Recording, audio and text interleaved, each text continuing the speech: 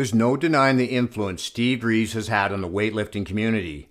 Before the days of Arnold, his success as an actor helped to bring bodybuilding into the mainstream. Today we'll look at how his views on a beginner workout changed from when he first started training compared to what he recommends as an older, more experienced lifter. Steve started training at the age of 16 after being beaten in an arm wrestling competition by a much smaller boy, and it was this boy who introduced Steve to his garage gym and weightlifting. In the book, Building the Classic Physique, Reeves has his first workout listed, having 11 different exercises, each done for one set of 10 repetitions.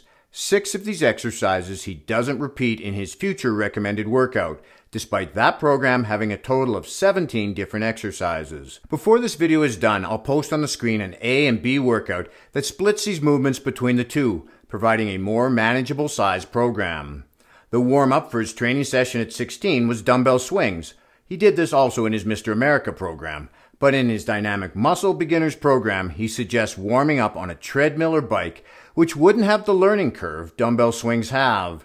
Another exercise he did at 16 that would take some practice is the clean. Back in his day, many lifters would incorporate Olympic lifts into their routine, as these were the common weight training movements. Specializing in bodybuilding was relatively unheard of. It's interesting to note that in his first workout, there was no direct tricep or abdominal work.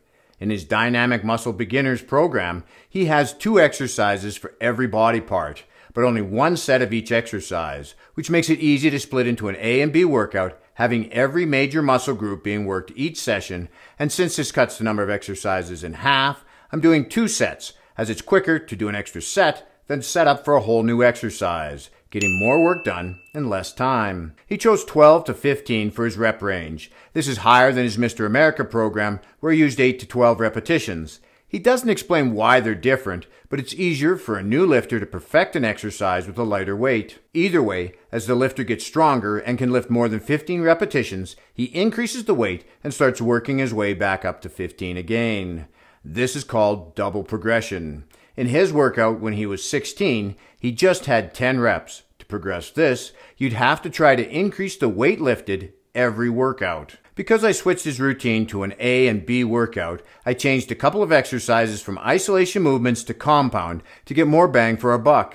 The first one I changed was chest flies. He has these after chest press, which works great, but doing chest flies on their own in a training session compared to incline chest press is going to be suboptimal, so I swapped them. The next one is pullovers. Steve has them after bent over rows. Again, a good combination, but pullovers on their own? Better off switching them for lat pull-downs or pull-ups if you can do them. Interestingly, he doesn't have squats in his program, as he had them in his first workout.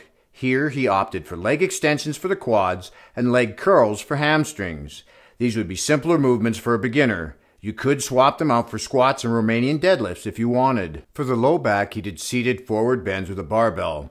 The first time I saw this exercise being done was in a John Meadows video, and he used a dumbbell. It's like seated good mornings, except it takes the hamstrings and glutes out of the movement. If you chose to do Romanian deadlifts instead of hamstring curls, you wouldn't need this exercise. He has 3 core exercises: sit-ups, leg raises, and side bends. I'd change the sit-ups to crunches.